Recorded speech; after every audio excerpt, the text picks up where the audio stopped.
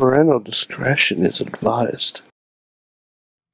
Hey guys, this week on the Wrestling Mayhem Show, we look back on Bound for Glory, forward on Hell in a Cell, and a little bit of indie wrestling, and a few great interviews. Mayhem Show. Want to have your business or podcast featured on the show? Contact us at info@sorgatronmedia.com. Subject line, advertising. Just wait, just wait, just wait, just wait, just wait. Wait for the perfect time, then attack. Don't give up what you want, take it back. Wait for the perfect time, then Body slam contest? Can we do that? Do you want to do your thing first? All right. What's this for, the Mayhem Show? Mayhem Show, yes. Yes, sir. We live? I think we're live. I don't have a microphone on my shitty show. And I can't say shit on my show either. But I can say you shit here. You can say whatever you want here. Fuck you, Sorg. Cut that out. Cut that out. No, we're going to keep it in. We're going to do right now, and I've been preparing for this for months, a body slam contest, Shane Taylor and Justin Plummer. And you're going to see a body slam you haven't seen. I hate that son of a bitch. You're going to see a slam that hasn't been seen in the history of wrestling. I got to stretch out for it, though. I need some help. Sorg, can you please come up and stretch me? This is going to be hard. That's a big man. What's going on? Stretch me. What are you doing here? Hold my arm. What? So right now, Sorg is stretching Justin Plummer for his body slam challenge. I honestly don't know what's going on here, and that looked really bad. We're filming right now. This is the irresistible force meeting the unmovable object. Oh. And down he goes. Oh.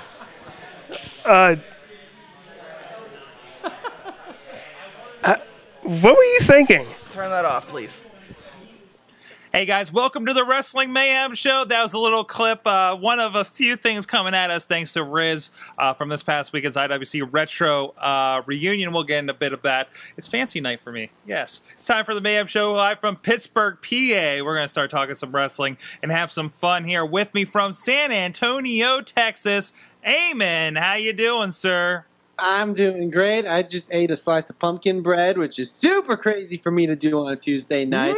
That's how wild and crazy I am and how prepared I am for tonight's Wrestling Mayhem Show. I'm excited, Sorg. Excellent. Also joining us from the bad Bronx, New York, Mad Mike. How you doing? I'm worried about WrestleFan. He's eating pumpkin bread on a Tuesday night. It's just pumpkin bread. I'm worried, WrestleFan. I'm worried. I think you need counseling. I think we need to get you some help. It's Sorg, do we have room in the budget for Eamon to get some help? We have not established the WMS wellness policy to that great It's of an extent just yet. It's October. Eamon, pumpkin bread is a gateway bread. That's all I'm saying. Is there other about you? Because I look at you like you're my son. It's fine. I'm just scared for you. Anyways, this is the Wrestling Mayhem Show. You can find out more about us over at WrestlingMayhemShow.com. We're on iTunes, Stitcher, YouTube. And hey, look for the new Wrestling Mayhem Show Extra with no E. Extra.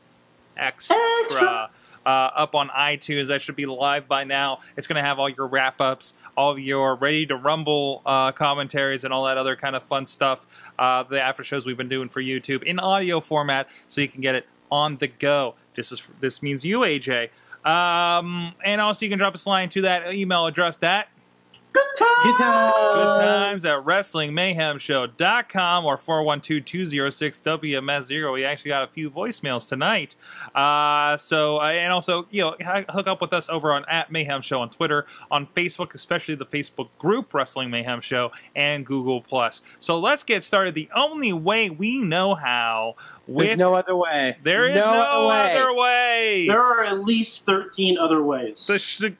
Shut up! Not on this show. It's the fan mail time. Eamon, do you have the first one? Sure, I'll do the first one since it's partially directed towards me. Okay. And it's an interesting one. It's from our good friend Dustin. We love Dustin here at the Wrestling Mayhem Great Show. commentator on our YouTube videos. About TNA wrestling. He's the only logical person that I will debate TNA wrestling about. Awesome. So here we go. Dear Mayhemians, Eamon argued last week that wrestling fans should buy a pay-per-view for the story and its progression. While I do agree that wrestling needs logical stories to make it more captivating, I disagree with this being the reason as to why I would spend a good amount of cash for a pay-per-view. A wrestling story should climax at the pay-per-view, but I wouldn't buy one based on the idea that I want to see the story progress. There are various drama shows on television that have in-depth characters in varying situations that can provide comedy, drama, and action. However, only a wrestling program can bring together all these elements under one roof as well as incorporate the wrestling athleticism it takes to perform these matches without killing themselves.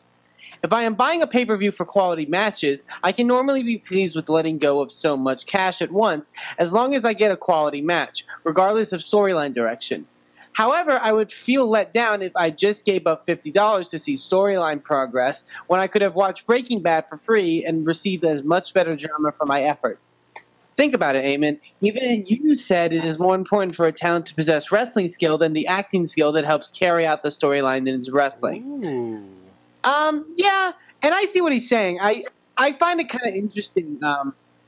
I feel like if we asked this question 20 years ago, I think the question, it would be a bit different. I think we live in an era where people do expect specifically good wrestling. Like, I'm watching a wrestling show because I want to see a good match.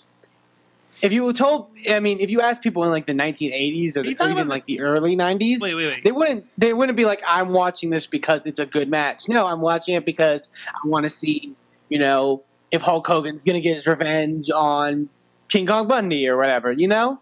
I disagree. I disagree. I think you're talking. I don't think you're talking about the broad people that are putting money down for these pay-per-views. Hmm.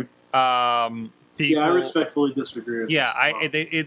I think the problem is, and why for many years the wrestling programs got away from the wrestling aspect, and that being the important aspect, is that they became more about the storytelling in the outside of the ring, because that's what they felt that attracted people. The attitude was about responding to the Jerry Springers of television at the time, and less about wrestling. And Sorg, I get what you're saying, but I'm not necessarily talking about stuff that doesn't happen in a wrestling match. Mm-hmm. I'm talking about storyline progression. Yeah. I'm not talking about like they don't want, you know, specific things. They don't want a straight wrestling match. They want all the outside stuff. I'm just saying you would buy something because you saw something happen and you've seen it progress, and you're looking for a culmination of a story. Yes. I think good wrestling, if at least if you're WWE or TNA, there's at least somewhat of a guarantee that you're going to get good wrestling on a show because of the performers that they employ. Yeah, yeah. Mike? But see, the thing is, you can show me a 5-star wrestling match. If I don't know the story behind it, if I don't know why these guys are going like balls to the wall against each other, I'm not going to give a shit. Yeah. Because I think most of us, when we first got into wrestling, it wasn't because we turned on and we saw a Kenta 30-minute classic and we're like, oh, I gotta watch this. It's a storyline thing that draws you in. Like, it's something that grabs you, and that is not necessarily something within a match. It's a story. Wrestling for the sake of wrestling is fine. Like, it's okay. But I think the stuff, I mean, CM Punk and John Cena was a great match, but was anyone buying it because they thought CM Punk and John Cena was going to be a physically good wrestling match? No, they bought it because of the storyline progression of it. Well, moving on, we have more questions. Yes, we do have. And more let us know what you think of this too. Yes, absolutely. This divisive subject in the chat room and on the Twitters and stuff. Okay, question. Number 1: should Cody avoid wearing long sleeve dress shirts in general, or is he into ripping off the buttons of the cuffs every time he gets his blood boiling? That's an interesting question. I think that happens in general when anyone wears like business attire to wrestle. All right. Ironically, I watched a match earlier this morning where this came up. Really? Yes, ironically, very ironically. I was looking for the WWE mashups on my YouTube app, and the first thing that came up was a Fulfill Your Fantasy Divas Battle Royal from Taboo Tuesday. So, of course, I had to watch that first because that obviously takes precedence.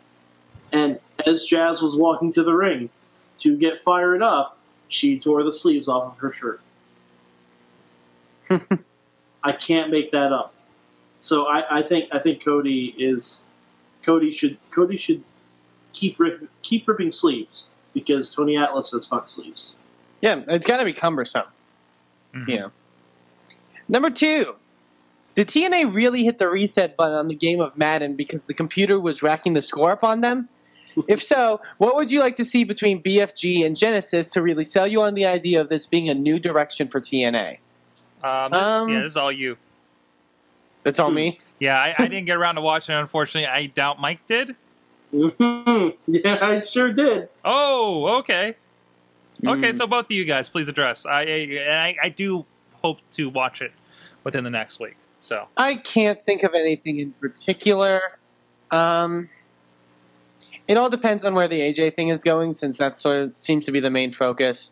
They're having a rematch for the championship this Thursday on Impact, which scares the shit out of me. Because I mentioned last week about like the whole like visceral reaction that comes with professional wrestling and what makes it successful. And how, for example, WCW had Sting beat Hogan for the title at Starrcade 97 and had Sting immediately drop it afterwards. You know, it doesn't make any, real difference if Bully Ray doesn't get any comeuppance. yeah. I would really, really like to think they're hitting the reset button. I don't think they're hitting the reset button, but I'd really like to think it. And if something I want to see, I want AJ to win the rematch. And then I want him to start making demands, like CM Punk did. Only this time, have the demands be met. Like, AJ Styles have ice cream AJ bars? demand to bring back the 6-sided ring. Yes. First and foremost, have him demand to get rid of the ramp. Like, simple shit that they can take to not make TNA look like it did back in the day, but to make it look different than WWE. Because that's what they should be trying to be. The reason WCW was so successful when they first started the Monday Night War is because they were different. They were completely different. And that's why it worked. Yeah, I agree. No one's going to want to buy WWE Light. And it's not just a matter of the talent you employ, it's the way that you try to portray yourself. Yeah. Yeah, definitely. So that's my thoughts on it. Next one? Third question. If you could have things your way, how would you have the Hell in the Cell pay-per-view go down? Each person pick one match and give both the match result and who you would book the winner in a feud against heading into Survivor Series. I guess maybe we can get into that a bit later. I'm assuming we're going to do sort of a Hell in the Cell preview. Well, I kind of like the way he's going about and asking this. Pick one match. Each of us pick one match. I want. Well, I'll pick the lower end one. I think that 3-way tag match needs to be a show stealer and rejuvenates the tag team championship in general. I don't think it matters who wins out of it.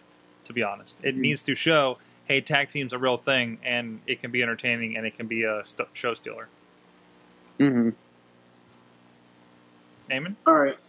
Mike? If I have to pick a match and have it go exactly the way I want to go, Big E Langston wins the IC title. Yeah. And then, after that, he says that he wants to bring glory back to this IC title after Curtis Axel just used it to enhance his legacy. And every title match that he has, he needs to win by a 5 count. I like when you brought this up last night. Yep. That's exactly what I want to do because he does the gimmick in NXT. Everyone loves it. He gets to chant 5. Everyone will chant 5 along with him because people love chanting numbers. It'll be fantastic. People love chanting 3. Yes. So I think it'll work. What about you, Eamon? This isn't, I guess, the most popular one to pick. I hope that AJ does retain, not because I dislike Brie Bella, but because I think this story needs to go along a bit further before Brie just wins the championship. I think she needs to win in like very spectacular fashion.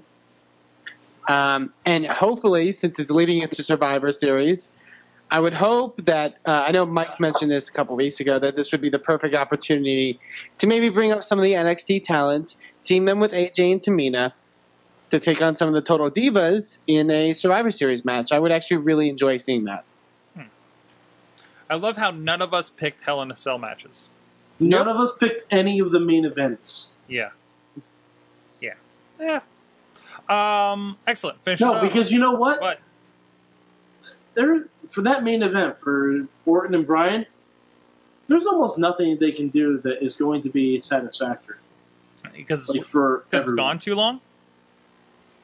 Because if Bryan wins, it's going to be because like Shawn Michaels super kicks Orton or something. Yeah. It's not going to be definitive in the end, unfortunately, because it's not just one-on-one and somebody got pinned. I think we'll have a definitive champion after Hell in a Cell, but we won't have a definitive ending to the story. Yeah. And I don't think we need one. It's Hell in a Cell. You know? I know it's a Hell in a Cell and it's supposed to be big because it's Hell in a Cell, but... Although we are angling that your two biggest feuds, the Punk Heyman and the championship, could be enders at Hell in a Cell. Mm-hmm. You know? I Excellent. don't think Fish either it of off. those are unders. Yeah. Eamon? Maybe... No, Eamon, there's more email. Yeah, finish. Oh, more email. I thought you wanted my opinion. I'm sorry. No, I don't want your opinion anymore. Oh. Never.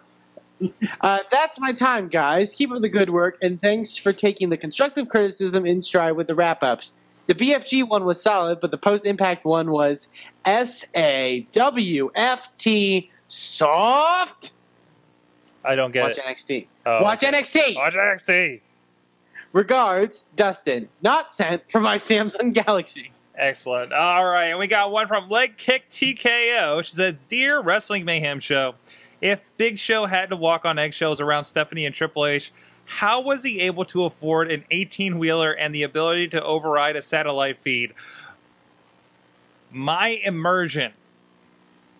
She's angry because it doesn't make sense. Okay. As I mentioned I previously... believe you were supposed to read that like, my immersion! Thank you. Thank you for the interpretation. As I mentioned previously, I was at PWG's Matt Rushmore, and it featured quite a nice crop of TNA talent. The Young Bucks, Joey Ryan, Trent, and retroactively, Pretty Peter Avalon, a.k.a. Nor Freedom.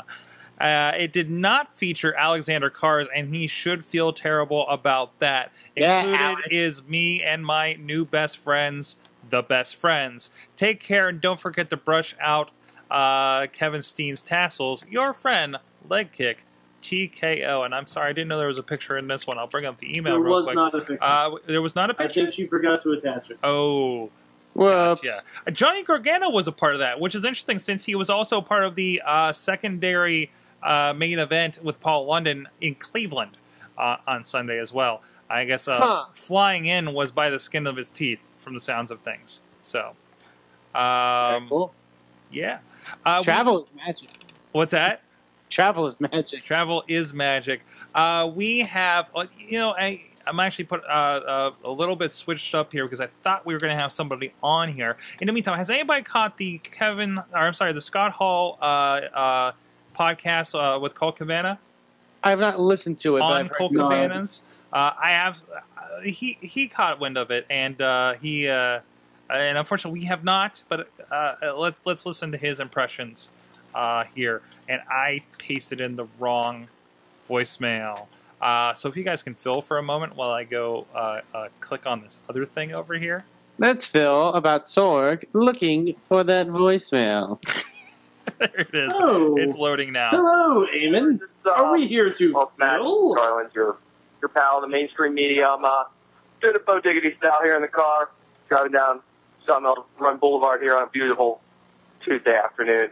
I just had something on my mind I wanted to get you guys' thoughts on.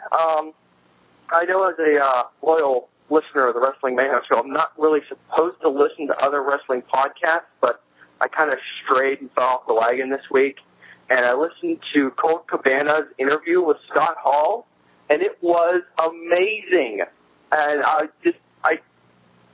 the sound of Scott Hall's voice when he's lucid and coherent and sober just brought a smile to my face. And it's sometimes hard to understand why people put up with guys like Scott Hall who have all these demons, but when you hear him, when he's got all his stuff together, you kind of start to understand why people put up with him and why people tried so many times to help him.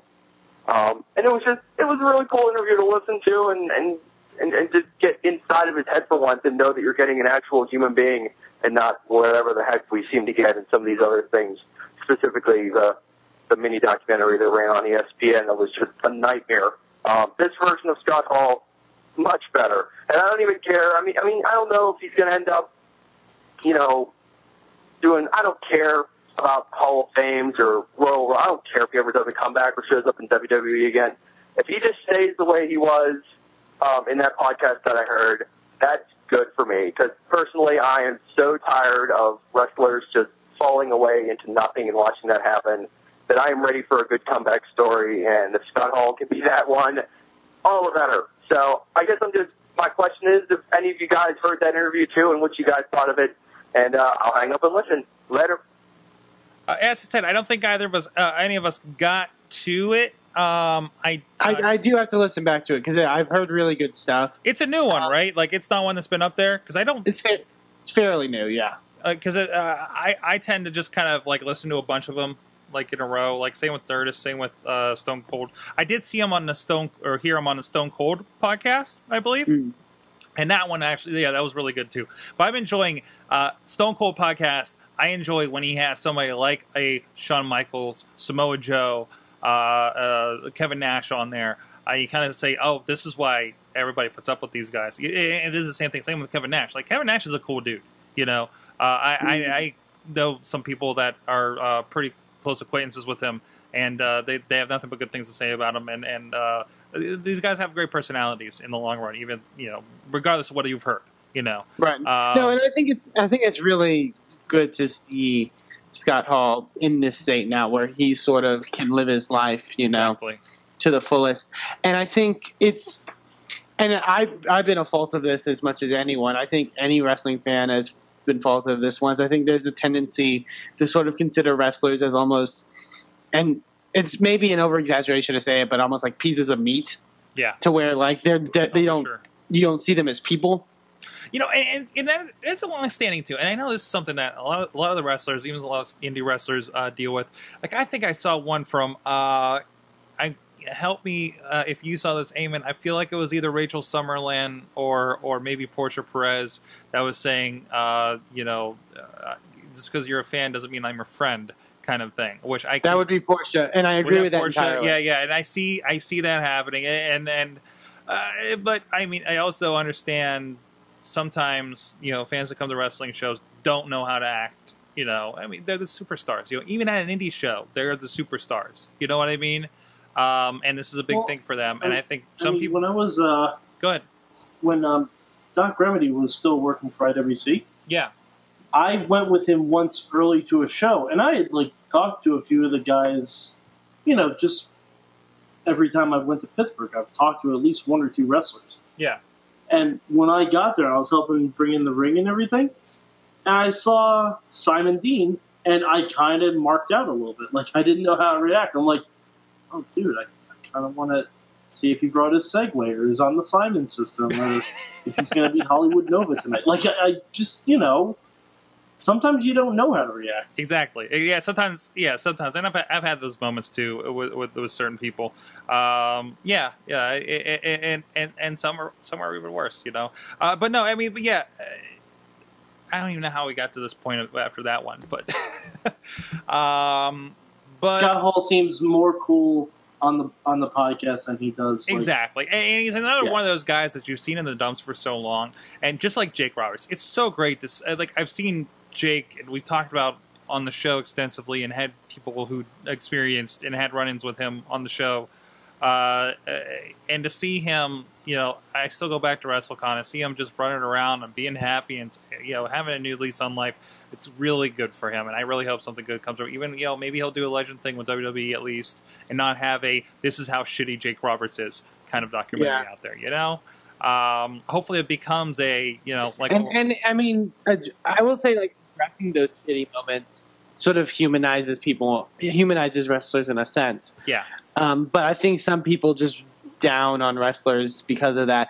I know, for example, like Tammy Lynn Sitz gets a lot of crap, and some of it may be rightfully deserved, but a lot of it according is. According to her Twitter, apparently rightfully deserved, right? But yeah, and some wrestling attracts. You always got to remember, wrestling attracts a certain kind of personality. There was somebody again messaged or tweeted the other day how much they realized wrestling was similar to comedy.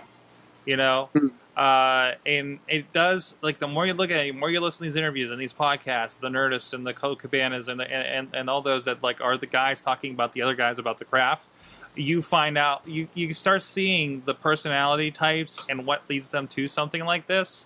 Just say, I'm going to freaking do this, especially with, there's a lot of ego, there's a lot of, or something else, and that's why you see a lot of clashes, and that's why sometimes you see people that don't really, or people that don't know how to be social on Twitter.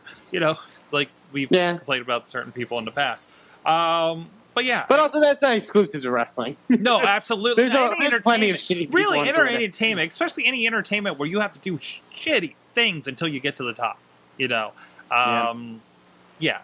think that's definitely it. So, we have two from AJ. I'm sorry. Oh God. Oh diggity. The first one I listened. Thankfully, I did screen these ones. And the first one is fairly unintelligible. Like, I don't think he had a point on that one, but he did send a second one, and this one did have a point. Woo! This is Bo fucking diggity. I have nothing really to talk about, so I'm just gonna say some words here. Penis, fart, vagina. Maybe I switched them. Pubic hair. I think I switched them. Mounds, coconut. Chocolate, peanut butter. Sorg, you said this one had a point? Sandwiches. No. Wait. This one sounds like it has a very important message for it. And Italian dressing, because that's a nice thing to put on a sandwich. I must have swapped these out. No, wait. No, that's not right. No, I want to hear more about comments. No, Sorg, I almost demand to hear this one. You demand to hear the rest of this? Okay. Oh, this is Bo. Hold on a second. Now I lost it. He ended it with Italian dressing is a great thing and for a it was sandwich. fun. I don't know what happened on the other 2 hours of Raw, so I'm literally not going to recognize it. Is Damien Sandow cashed in yet? No. Why? Who the fuck knows? They're waiting for that perfect moment when no one will give a fuck. Sorry, everybody who loves Damien Sandow. I love Damien Sandow, but I got to be really honest. Nobody gives a fuck about Damien Sandow. Nobody gives a fuck about SmackDown at all. Like, Sci-Fi doesn't give a fuck about SmackDown. They're on their channel. They don't? Raw was fun. Daniel Bryan does a really good job of sleeping in a trainer's room. Good job to him. And the Bellas felt really bad.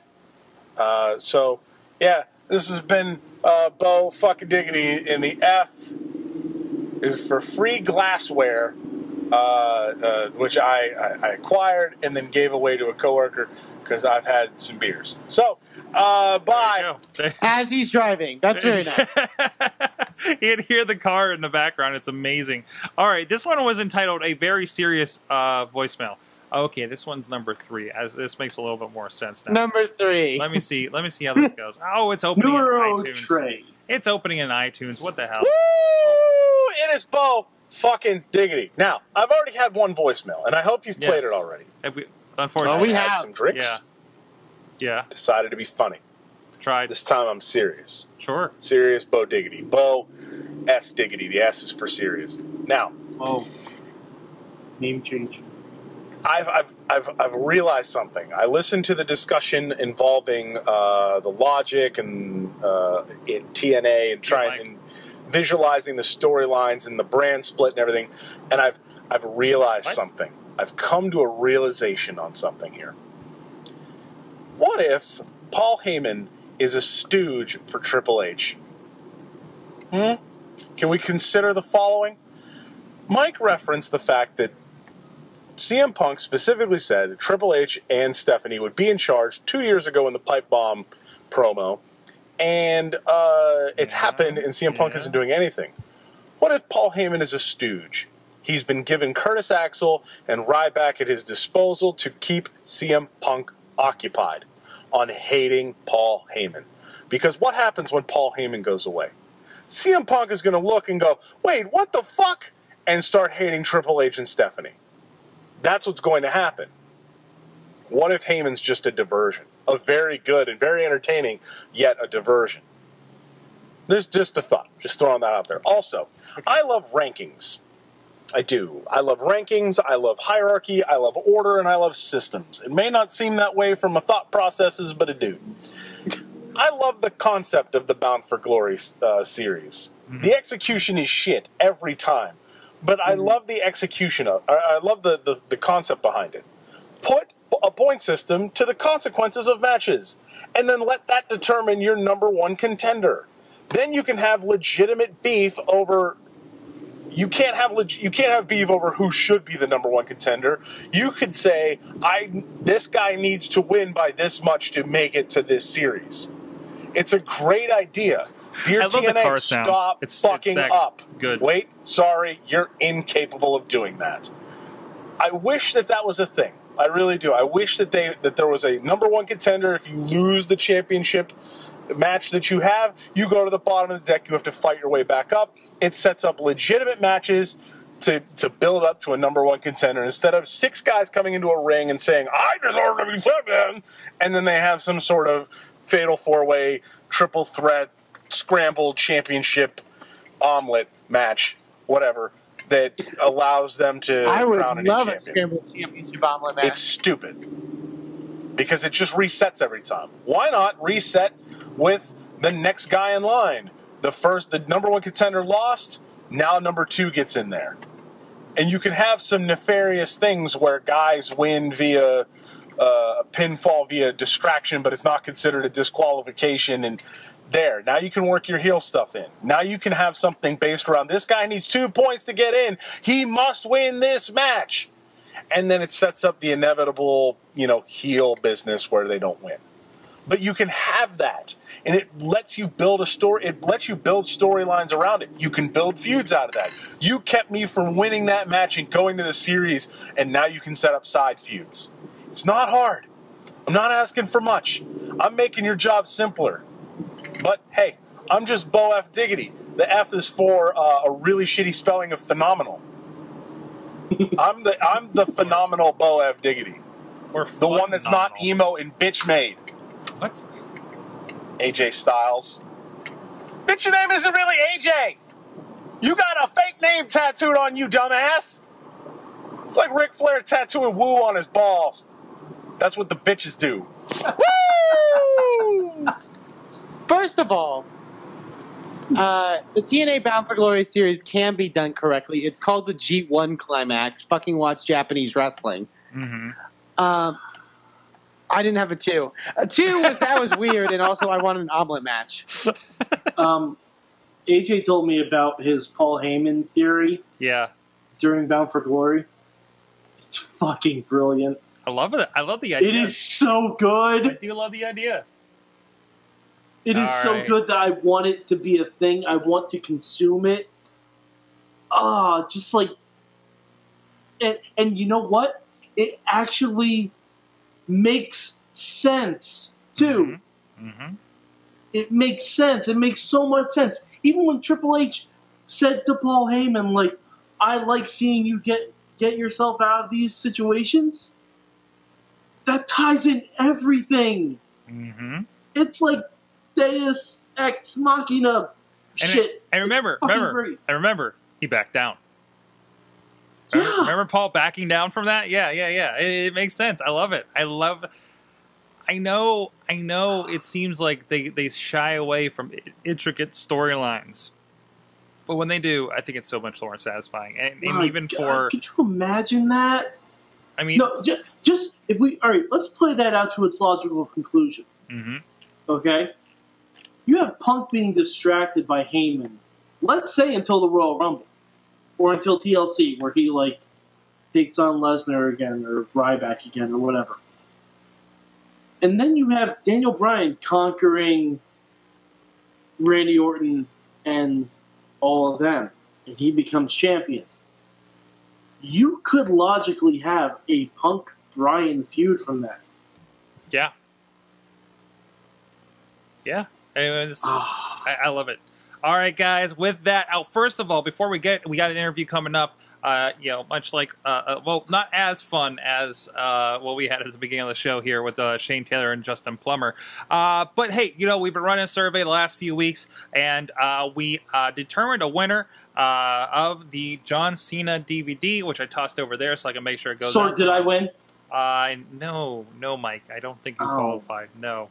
But actually, emailer and commenter extraordinaire, Dustin actually won the random picking of the numbers.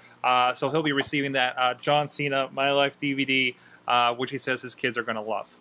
So awesome. So thanks again. It's not too late. If you do want to submit and let us know your opinion, you can go to bit.ly/mayhem survey, bit.ly/mayhem survey. We're going to leave it open and everything. If you want to give your opinion, just go ahead and do that. Or, any other way, if you want to let us know about shows on the comments. If you're watching the video here on YouTube, if you're on iTunes, let us know there as well. On the Twitter, the Facebook, the Google+. We're listening, and we do kind of react and try to respond and think about and consider a lot of that kind of stuff. Some of the stuff we're doing is definitely in a little bit of reaction to what you guys are saying, or at least considering it more often than not, right, guys? I mean, we've had some pretty serious discussions from the survey. So yeah, definitely. So and with that, we are going to one of those new things. We had Rizz come out again. IWC again. Chachi, we're so busy doing these shows. I don't think it's fair for us to really do reviews of the show that we are producing. So I wanted to get somebody else from the shows out to these local ones to get an idea, and also have a chance to go around with the camera and try to snag interviews with some of these guys. We're around wrestlers so often, but we don't get to make that connection because we're so busy on the night of the show, and just somebody to be there to represent the podcast and everything. So here's one with our a couple of Brits that were in town, and a little bit of a surprise they got in the form of Paul London. Good. All right, guys, I'm here with Pete Dunn and Mark Andrews. They were in the IWC Retro Reunion show. Thank you guys for coming here. No problem. Is this your first time in America wrestling professionally here? It's the second time for both of us. I wrestled 2 years ago for Chikara in Philadelphia, and you wrestled? I wrestled in Los Angeles last year in November, and that was part of it was like a convention for deaf people. It was really strange, but really cool. So. Yeah, so it's the second time for both of us. Is there any comparison to England and America that in their style? It's fairly similar. It's fairly similar. Obviously WWE is kind of the it's like the top level. Yeah, it's the top in England. It's world wrestling entertainment. It's not just an American thing. So that definitely has an influence on American and British wrestling. But there's still a basis of chain wrestling in England from the World of Sport days, which we've noticed we have from our training that. So the styles are slightly different, but it's kind of cool because it means we have to adapt slightly as well. Whereas, a lot of the stuff we learn back home is very chain wrestling based and stuff. And out here that's less focused on. But mainly it's pretty similar because a lot of the British stuff kind of imitates the American stuff. Because because of WWE being the top platform around the world, and that's based in kind of mainly in America. So we take a lot of inspiration from that back home as well. And in this show today, you were supposed to face WAR. We Are Rockstars. but Aiden Vale did suffer an injury beforehand. So you guys got to face Paul London. So how did that? Did you guys ever wrestle him before, or did you notice anything? Neither of us have wrestled Paul London before, but I wrestled Brian how was the Kendrick, experience? like his partner, like a few months ago, and it was great. I mean, like we were both really looking forward to the match with We Are Rockstars. Yeah, we was told by so many people that Aiden's really good, so we were quite excited for it. And then like, as unfortunate as his injury is, like it turned out good for us as well because we got to go in the ring with Paul London, who's been kind of a big inspiration for me and probably for you as well, and like. So it had its silver lining, obviously, and it was a great experience to go in there with him and with Jordan as well. It was a really, really fun match, and it was a good time. All right, we have one more question. Now this is what we like to call our big question that we ask everybody who comes on our show. This is really hard. I want you to put on your thinking caps. Get ready for this one. If you were a vegetable, what kind of vegetable would you be, and why? All right, let's think. Well, if I was a carrot, could I see in the dark? Because, if you eat carrots, you can see in the dark. You can be whatever you want. If that was the case, maybe a carrot, because I could see in the dark. All right, this guy's a potato, though, because he's so stiff. But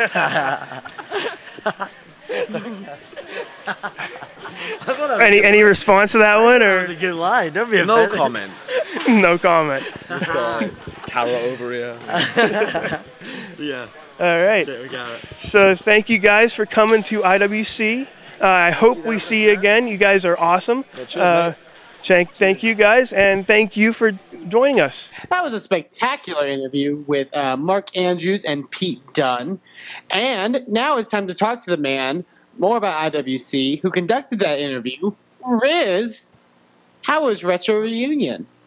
First of all, that was one of the worst introductions I have ever received.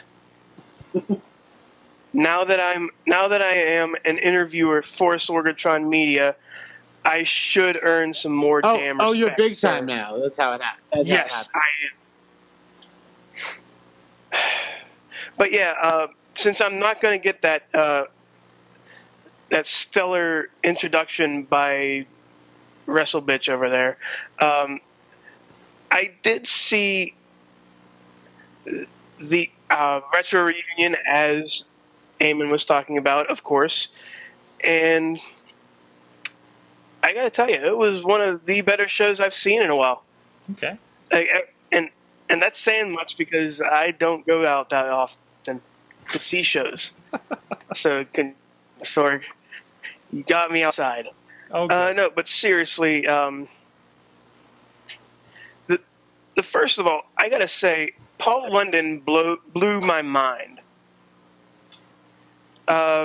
If he opened the show, left for PWX,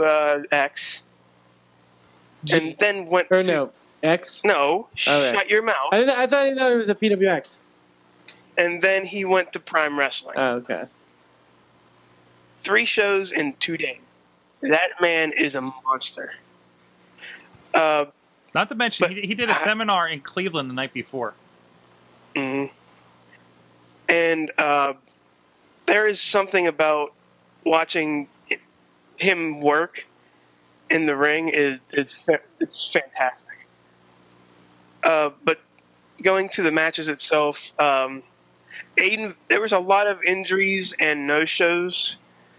Chuck did come out and explain, like, Aiden Vale got hurt, who was replaced by Paul London for We Are Rockstars, who took on the British dudes and won.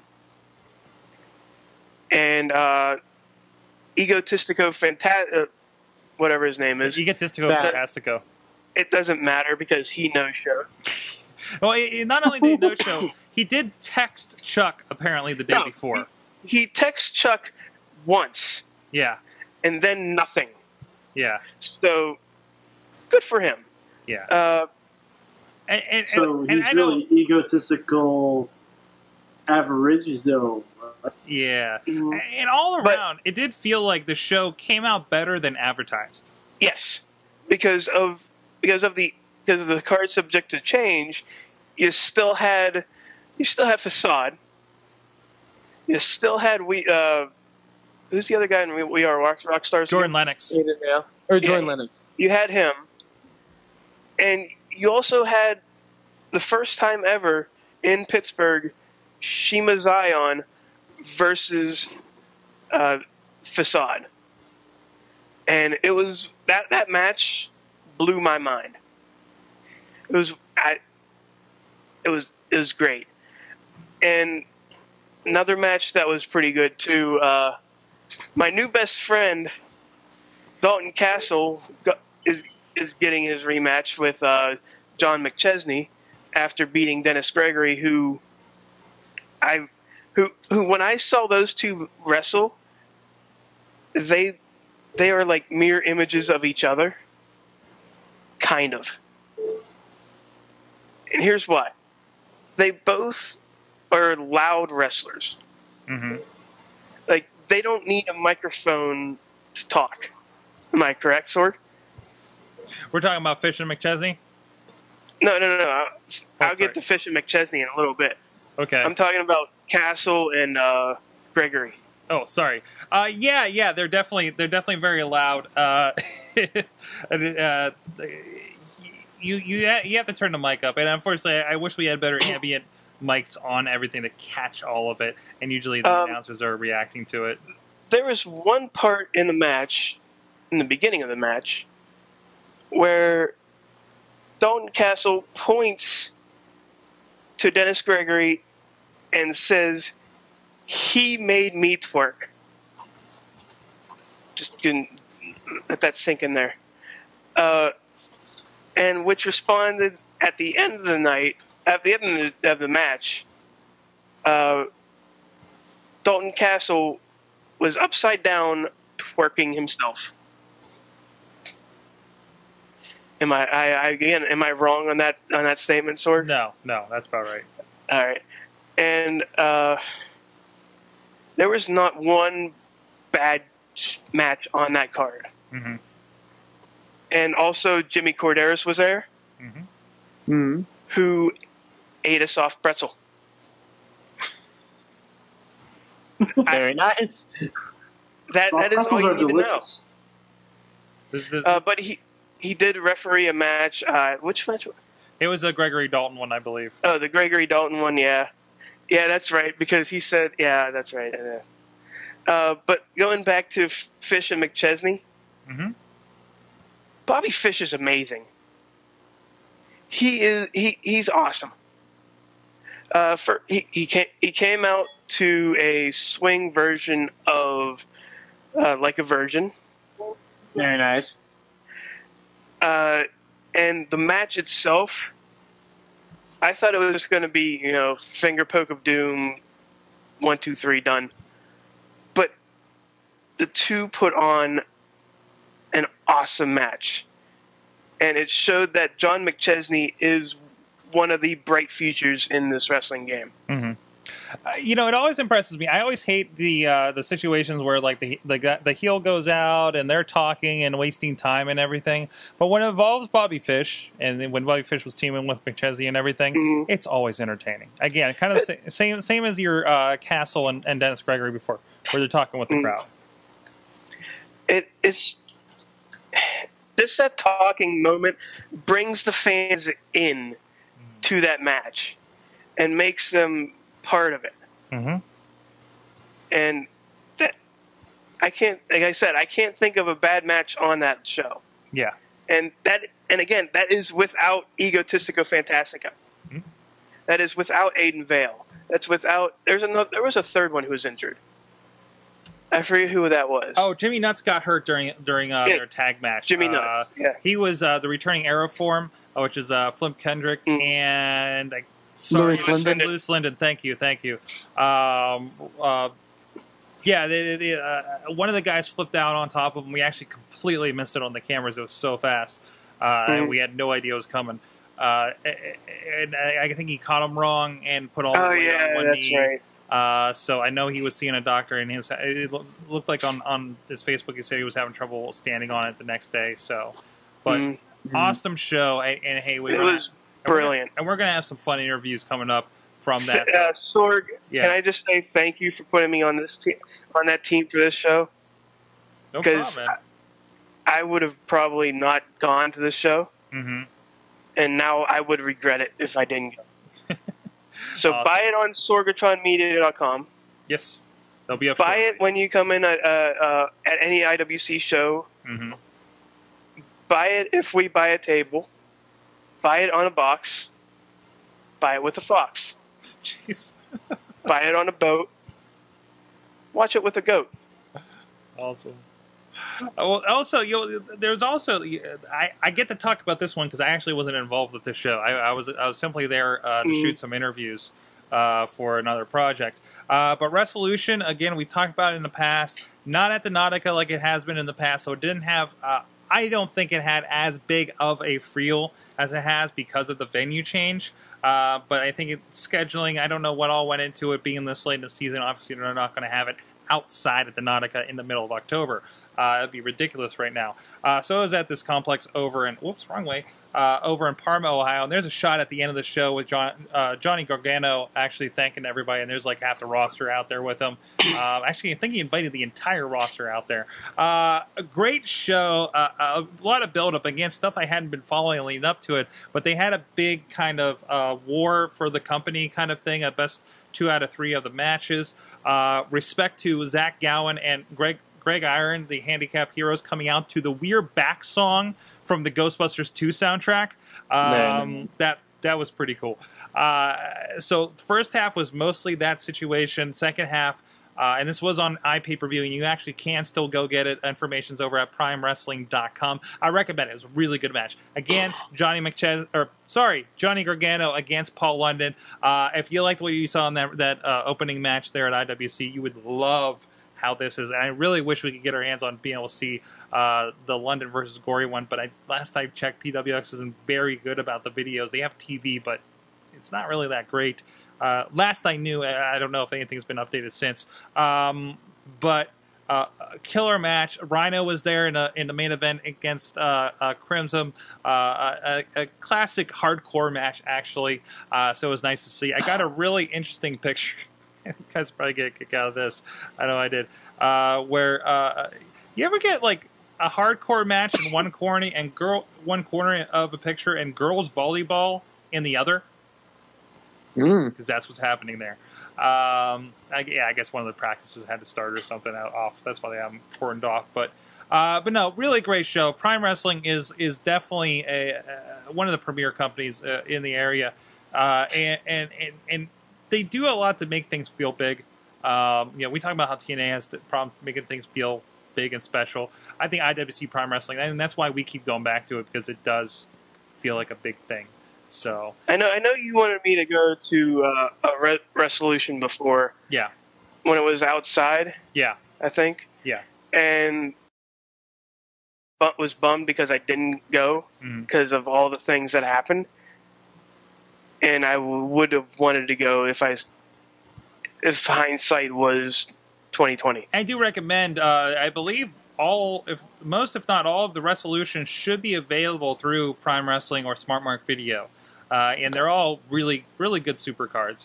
If you ever want to go back for them. Now, Eamon, what's going on in your neck of the woods? Actually, I saw a video about what's going on in your neck of the woods. Oh, really? Yeah. Stuff happened this weekend. Fun stuff. I was at 3 events this weekend because I'm crazy. And Texas Wrestling is apparently something. But no, I went to Friday and Saturday. I went to the 2 NWA New Japan Pro Wrestling Super Shows, the Invasion events, in Humble, Texas, right outside Houston, and then in San Antonio, Texas. Those were pretty spectacular. You mentioned getting to see a hardcore match right next to a girls' volleyball game, Sorg. Yeah. I went to a wrestling show on Friday that had Jushin Thunder Liger in one room. The other room had a quinceanera. A what? A quinceanera. It's a traditional 16th birthday party. 15. Yes, 15. Whatever. How do you guys whatever. know It's a this? Texas thing. It's a Texas thing. No. It's a Mexican thing. It's a sweet 15 birthday party for Mexican girls. Oh. And you learn. Sorg learns something new every day. Hey. But yeah, No, that was super fun because I got to meet Jushin Thunder Liger, and that was insane. All the talent was awesome from New Japan Pro Wrestling that got flown in. There was a really great both nights of shows for NWA Houston and NWA Brandon Outlaw Wrestling. I had a fun time. Got to hang with a lot of cool people and just cheer for wrestling, and it was great stuff. And there you see the photo with. Okay. Just looking at that and seeing how uncomfortably you're posing right there. Oh, absolutely. And then realizing everybody's pointing at me. Who do I point to? Exactly. And why is this random table hanging out in front of you guys? Because that's where they were. Because that's a Japanese table. Crop that shit down. Yeah, but no, I was intimidated because Japanese legends are like inches away from me, and it was pretty crazy. It was awesome. It was a really awesome time. You didn't have enough hands to jerk him off. I couldn't. If I wanted to, I couldn't get through the suit. Come on. Wow, that turned weird. All right, moving on, please. Moving on, and then on Sunday, before I talk more about jerking off Japanese wrestling legends, I went to Anarchy Championship Wrestling's October event, Beyond Good and Evil, their Halloween show. That was a really fun show. A lot of great wrestling on that show. ACH and Davey Vega had a phenomenal contest that really was a Match of the Year candidate. A lot of really interesting stuff happening in ACW. They got a couple events coming up in November. They will be a part of Fun Fest, which is the big music, comedy, and other crazy stuff festival that happens in Austin, Texas. 3 nights. It should be really awesome stuff. And then they also have the Lone Star Classic, which is their big tournament that they hold every year, also in November. So there's tons of stuff going on, and if you want to check them out and go support them, you can go to anarchychampionshipwrestling.com to get more information on them. But let's not talk about the stuff that we're a part of anymore. Eamon, or did we're you dress going up? to. I'm sorry? Did you dress up for that show? I did not, because Why not? Poor. Why not? Costumes are expensive. Haven't you seen They're my very budget ninja expensive. costume I've been Costumes are wearing? not honestly, expensive. You're creative and I will conceited. say there is an awesome photo. There's an awesome photo somewhere on my Facebook page that maybe Thor can find of me with a costume that I think stole the night, which was Brandon Stroud's Zeb Coulter outfit, which was phenomenal. Well, I have to disagree. At the IWC show, there was 2 guys dressed up, 2 very large men. One was dressed up as the Macho Man. Mm. Didn't really look like the Macho Man very well. But the other guy that was there was dressed as Psycho Sid. Hmm? He had short shorts and everything. Mm. Blonde wig, Sid shirt, jean jacket, and very, very, very short shorts. By the way, here's a picture of the Zeb Coulter costume if you're on video. Okay, that wins. And if you see the caption, it says, "I'm ecstatic and also racially intimidated." Yes, you Racially are. intimidated. It was pretty great. But yeah, so besides that stuff, there are shows that are happening this weekend that I think you should check out. Cool. And it's going to be some really big stuff. I know there was a lot of indie wrestling events this weekend, besides the ones we talked about even. Shimmer had tapings. There was tons of, like I meant, Jess mentioned that she went to PWG, so there's tons of stuff that happened last weekend. This weekend, there's going to be some great stuff, too. Ring of Honor is holding their Glory by Honor 12 event in Chicago Ridge, Illinois on October 26th, which is Saturday. They're having a big Champions versus All-Stars 8-man tag match. That should be very fun. And a lot of great stuff on that card. If you want more information on that, you can go to rohwrestling.com. And if you're in the Chicago area, go check them out. Go support Ring of Honor Wrestling. And also, if you're not in the Midwest area, but you are in the South, particularly Florida, Shine Wrestling is holding an event October 25th in Ybor City, Florida at the Orpheum. Should be really fun stuff. A lot of the talent that was at Shimmer this past weekend will also be at Shine, including a lot of the Japanese talent. The main event, Rain defending Shine Championship against Hiroyo Matsumoto, which should be very fun. There's a lot of great talent, really stacked card for that event. So if you want more information on that, to get tickets or also to order their iPay-per-view for this event, you can go to shinewrestling.com and go support them. So yeah, there's wrestling happening all over the independent wrestling world. And I do want to also mention, if you are in an area where indie wrestling is happening, if you go to indie wrestling shows, if you found out about an indie wrestling show and you think that we should talk about it here on the Indie Minute, send that information for the indie wrestling show to goodtimes@wrestlingmayhemshow.com, and we'll talk about it on the show. Excellent.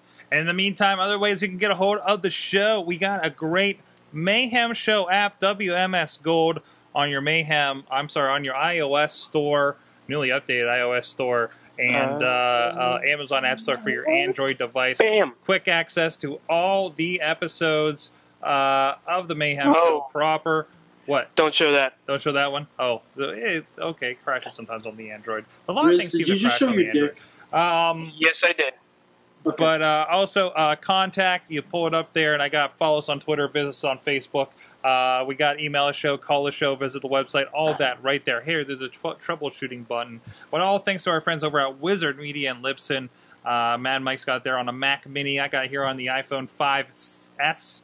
I also have a version of it running on my Nexus 7 Android tablet as well, and I believe Rizz, you're running Android as well. I am running check it out, Android. $1.99, and there's bonus content, stuff we don't air anywhere else that you can get exclusively to watch on your device.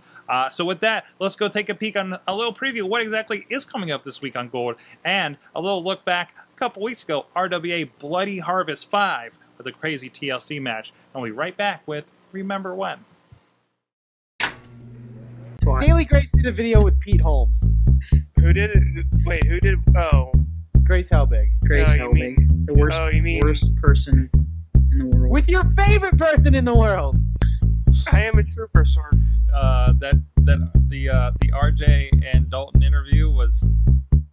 Again, you could tell that I didn't know that I was RJ until like the very end. Katy Perry's release party. Are you high right now, Eamon? Oh, No, I'm this is gonna chilling. be amazing. This is me like the first time that the sun rose. I feel the read, but I'm up in the one show. Before the day breaks, I see the orange glow. We're moving on time, ready for one more show. And as the day breaks, I'm trying to save face. This is beautiful, never know where to place me. I've been lost for years, but it makes sense now. My man is already rarely feel I let down. Rolled in the concrete like my whole life. Finally let go, no need to hold tight. There's not a cloud in the sky, I can see clear. I can lie, man, I'm just happy to be here. Oh my God!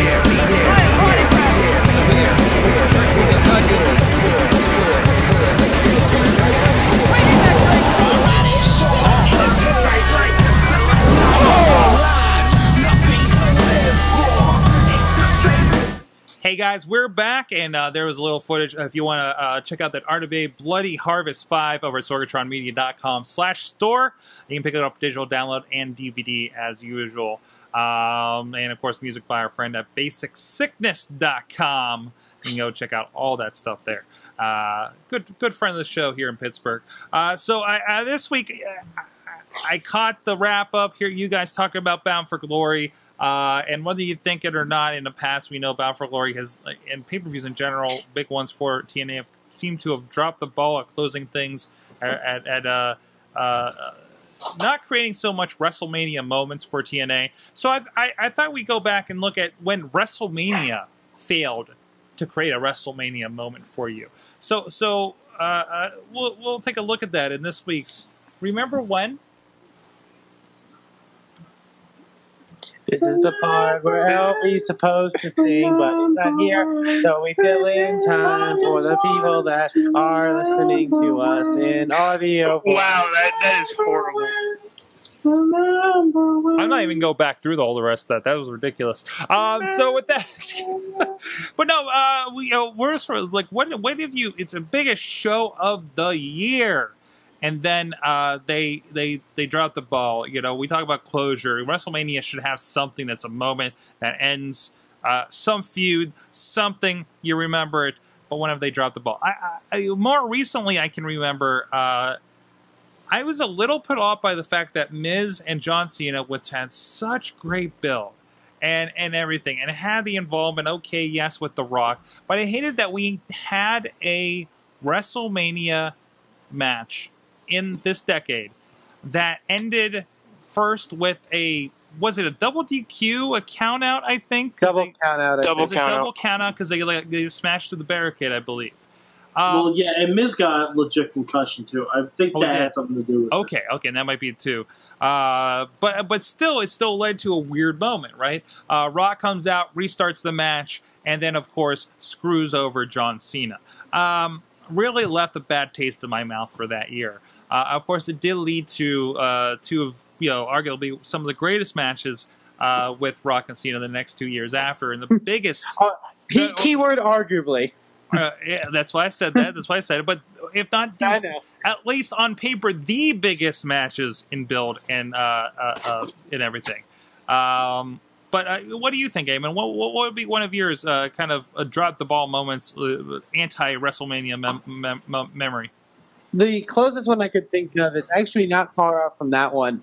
It was WrestleMania 25, and it was the main event for that show, which was Triple H versus Randy Orton for the WWE Championship. And it's not solely because of the people in the match.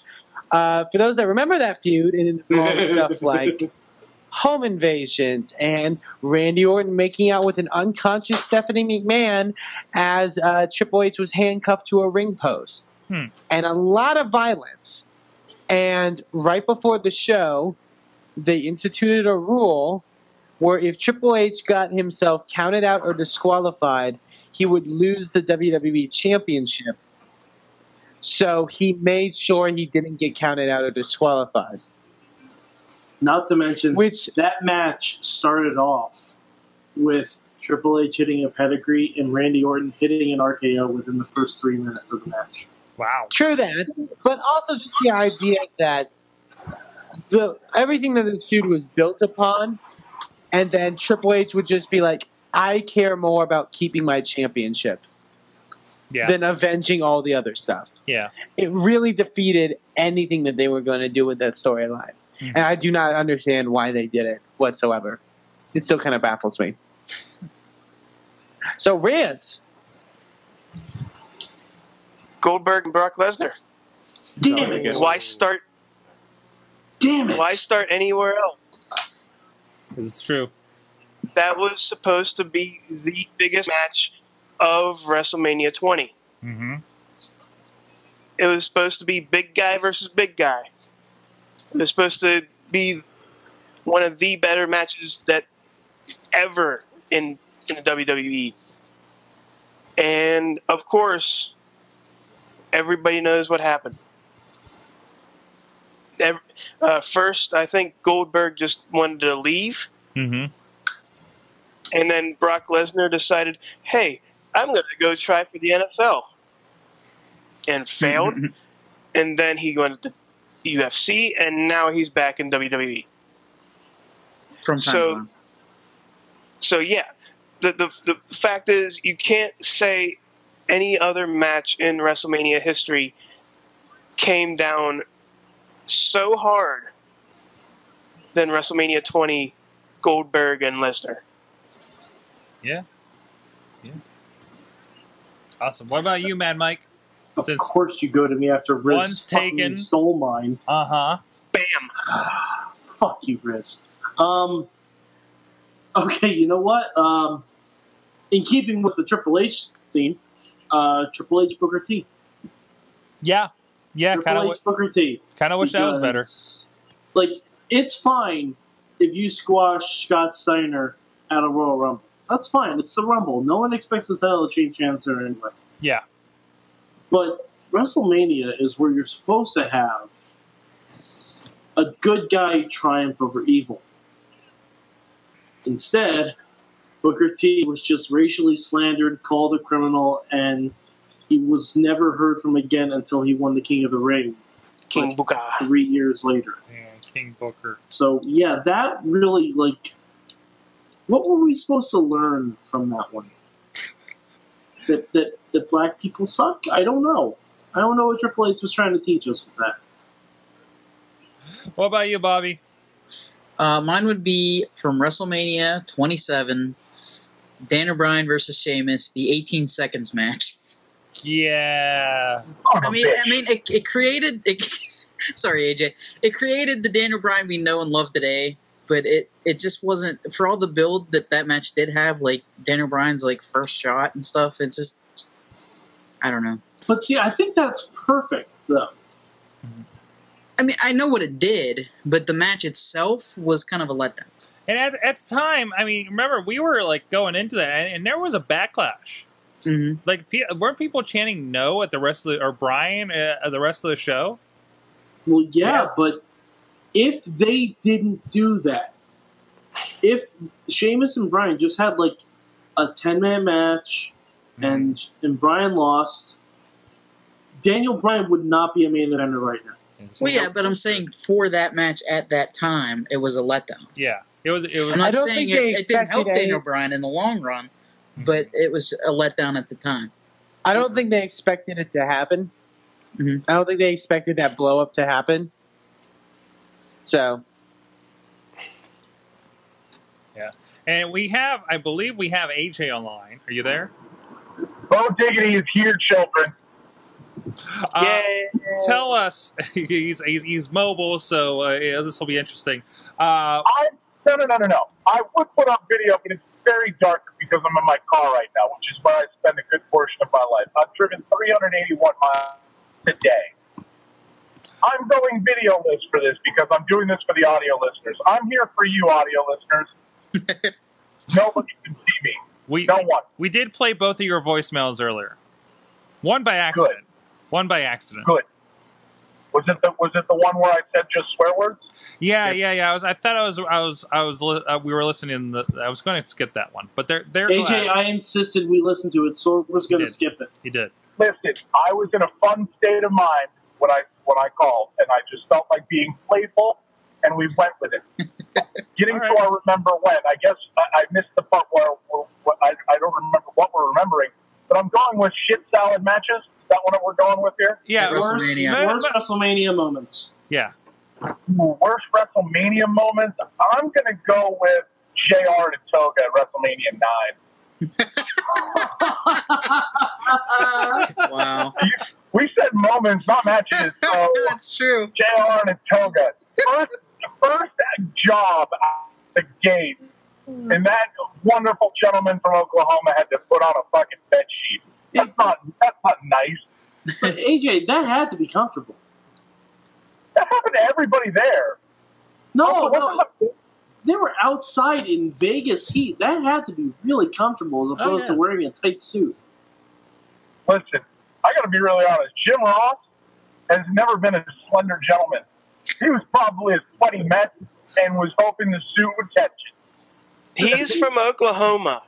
He's dealt with weather like that before. Sweaty. Yeah, but it was no worse than my runner-up if somebody would have taken mine. Big Show versus Akibono. Oh, WrestleMania 21. Diaper time, huh? Yeah. Yeah. No. Yeah. I would also like to point out. Let's see here. Same WrestleMania, Giant Gonzalez versus Undertaker. Just throw in everything from Mexican guy in a bodysuit. Screams classic match to me. WrestleMania 9 holds a special place in my heart. But you're right. It holds a special place in mine too, Sorg. You're right. Weird Doink finish, weird Giant Gonzalez finish, weird title match finish. Yeah. You mentioned about how there was. You mentioned about how there was like a double count out in the one match you mentioned from 27. That show had like 3 count outs. In WrestleMania? Or like 3 like fucked up finishes. Yeah, that's true. Wait, were you talking about 9 or 27? 9. Yeah, it did, which is really rare for that age, that time, that they would do that. So, well, it was still a good WrestleMania. It had the best announcing team in the world. JR, Randy Savage, and Bobby Heenan. I defy you to come up with a better 3-man team. You're right. It had the best announced team. It just had shit for everything else. I don't care. It's still amazing. Oh, man. Better than WrestleMania 11. What? Better than WrestleMania 11. Was that the that was one Bam Bam. guy on Bam Bam Bigelow? Yep. Yeah. So with hey, let us know what's your worst WrestleMania moment or whatever other moment, horrible payoff moment at Mayhem Show on Twitter, Facebook, Google Plus, all that kind of stuff. Hey, you know we got T-shirts. We got T-shirts. We do. You got stacks and stacks. Buy our merchandise and put it around and on your body. Maybe cover your penis with it if you're naked. AJ, yeah, tell them about the T-shirts. All right, so we got some T-shirts. We got the Good Times at WrestlingMayhemShow.com T-shirt, designed by the wonderful, tremendously talented, and overall good, handsome gentleman, Alexander Cars. To look like the Good Times for Fast Times Ridgemont High logo. That one's fantastic. We have the Property of Mayhem logo shirt, which I believe, Sorg, you got one of those. Oh, yeah. I got 2. I got one of each. And we also have the WMS logo, classic logo. Just let you know what the brand's like. We got those 3 T-shirts. You should go to prowrestlingtees.com/Mayhem Show. WMS. /WMS and go buy these T-shirts. Put them on your body. Support the Mayhem Show. Because if you support the Mayhem Show on prowrestlingtees.com/WMS, we'll get to design more of them. Well, Alex will. Alex is really talented with Photoshop. The rest of us, Bobby's very talented at Photoshop. Mm-hmm. I'll have you know. But I'm not. And neither. Sorg, are you all right with Photoshop? How are you? I'm all right. I'm a little rusty, but I'm all right with the Photoshop. I know my way around, AJ. I know my way around America. I know my way around the Carolinas, people. But anyways, I just want to let you know that the more you support this, the more T-shirts we can make, the more fun we can have with this. So please go to prowrestlingtees.com/WMS, buy our T-shirts, and also while you're there, take a look at some of the other wrestlers. I believe Goldust has a T-shirt. Colt Cabana's got some T-shirts. ACH might have some T-shirts on there. WrestleFan, does ACH have T-shirts there? DDP Yoga. DDP does. Hey, listen. All we have to do is go to prowrestlingtees.com/WMS, and then while you're in there, just buy our stuff first. Make sure that our stuff is first. In your cart, it should be Mayhem Show shirts first. Then you could go buy DDP shirts and get your yoga on. I'm not flexible, and it's probably because I don't do DDP yoga. Mm-hmm. So please, prowrestlingtees.com/WMS, buy our stuff, support the Mayhem Show. Back to you, Sorgatron. Thank you, AJ, for that. So let's get into the rest of the discussion. Sorg? Yes? Chris Jericho has a web series coming out. Oh? I was just scanning through Facebook, and I see a video called But I'm Chris Jericho. Oh, man. I wonder if it's from the same people that did John Davis Buys a Sex Robot. I don't know. I hope so. it is. Sex Robot. I hope so. It was a tremendous series. And you don't get to see Chris Jericho swear too often or talk about disgusting sex topics. And oh, my God. What does he want? Sorry, this looks magical. Does it? I'm going to put it in the doc. Sex. It is in the doc. It looks magic. So I love Jericho because I was the wrestling champion of the world. And he's the best in the world at what he does. Wow. I love your wrestling. Until I lost it all. I used to be a professional wrestler. You're not wrestling anymore. You got fired from wrestling, right? You used to look good. I hate you. Told you he has brain damage. Oh, I don't have brain damage. Now I'm starting over. So that's why like Chris Jericho is always working on something, right? And I think he definitely got kind of introduced to it with this John Davis Sex Robot series. So good for him. How far are you willing to go? What? Still playing in the background. It looks amazing. Yep.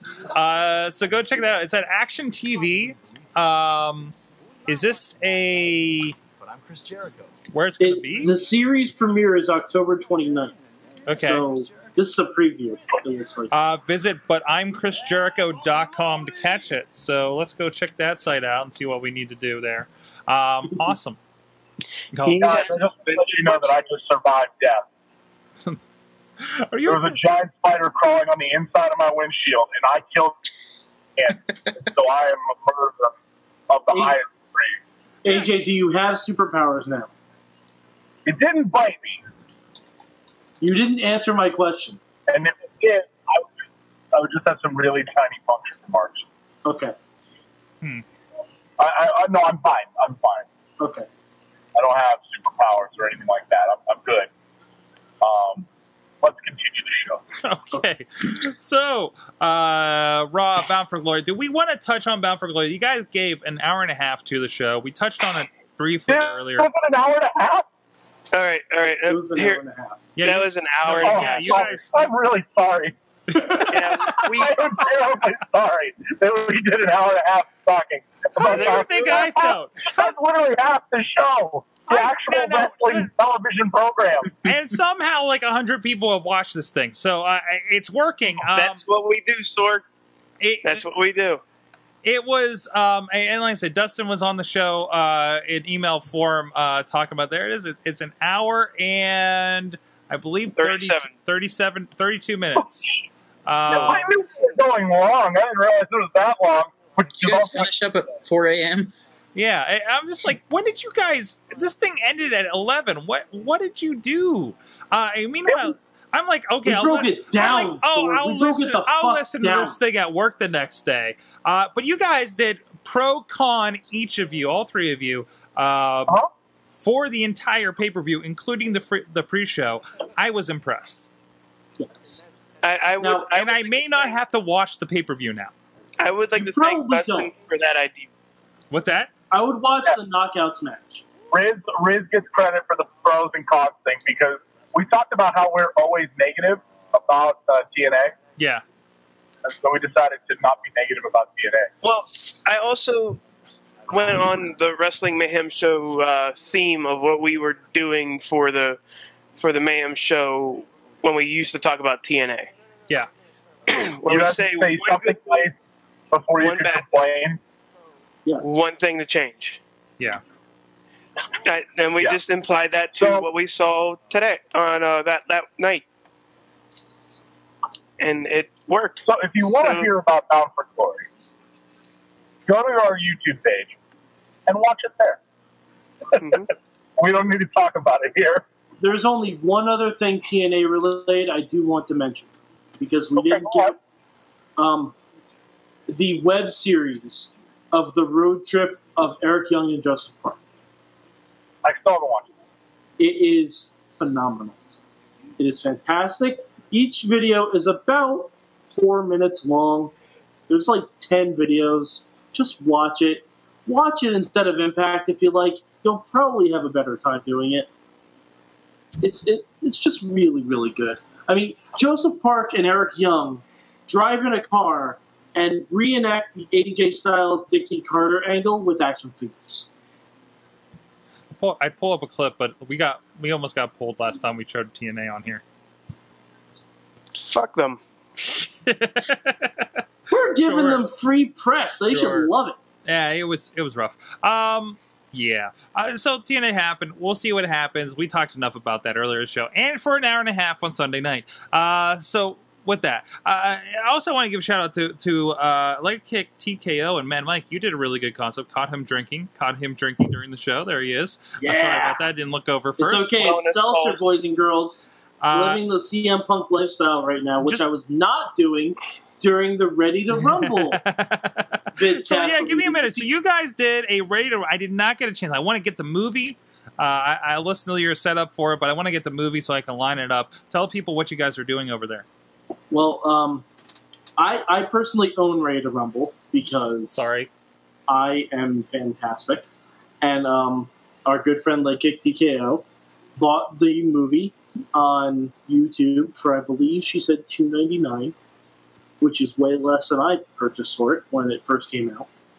And we both turned the movie on at the same time, and we had a nice little 2-hour discussion about Ready to Rumble.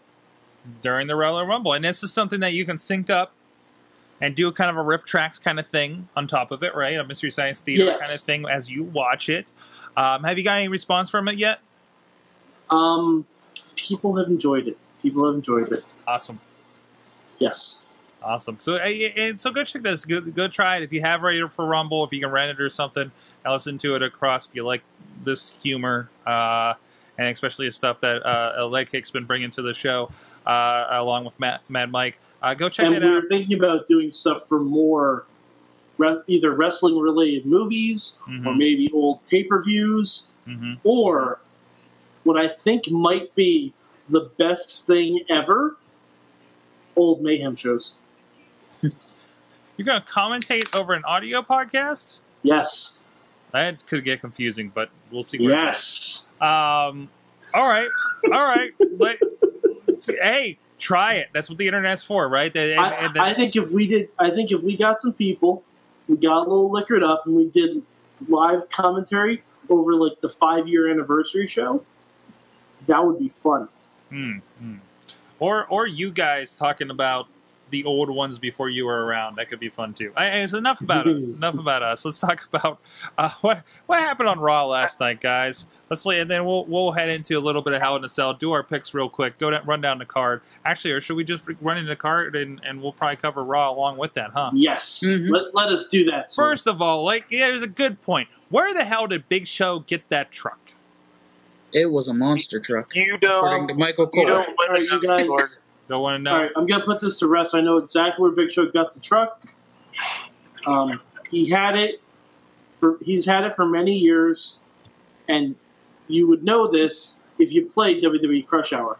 Oh, okay. This actually, he had the truck backstage.